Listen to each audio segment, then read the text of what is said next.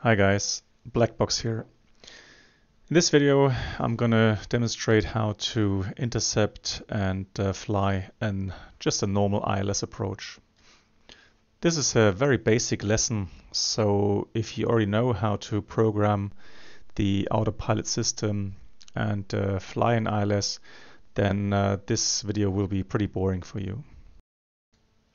For everybody else who's new to the Airbus, welcome. And let's get started.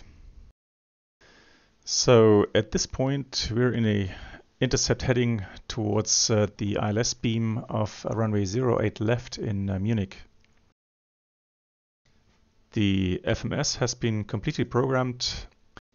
Now if you look at the FMA indications on the primary flight display, you can see the indications speed, altitude and heading. Now, since we have not been cleared for the approach yet, the approach mode isn't armed. Okay, let's take the aircraft out of the flight freeze. Edelweiss 744 cleared for the ILS 08 left.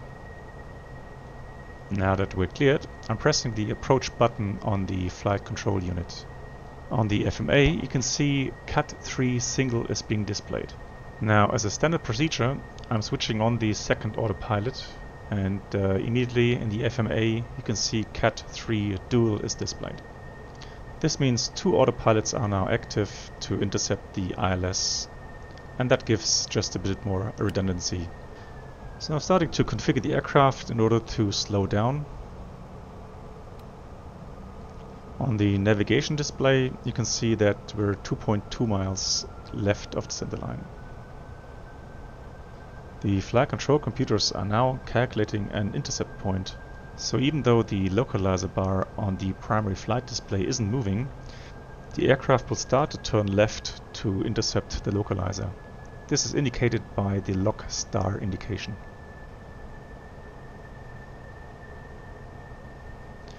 There it is, and the aircraft is starting to turn left.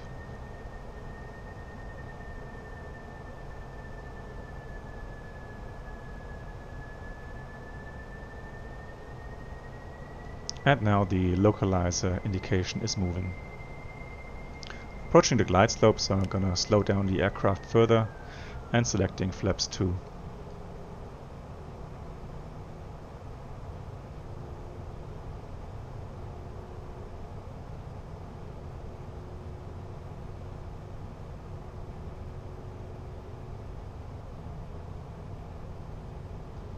And we have glide slope star, which means the autopilot has captured the glide slope and will start the descent.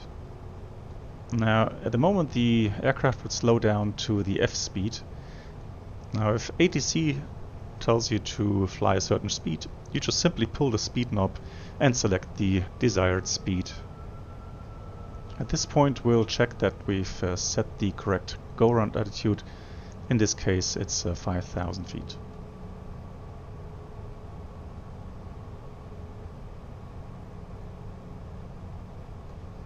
Okay, so that about covers it.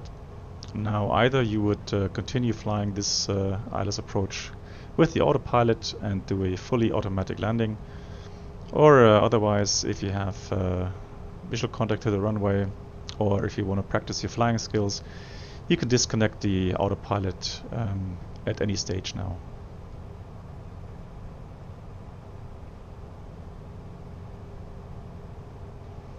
Thank you very much for watching the video.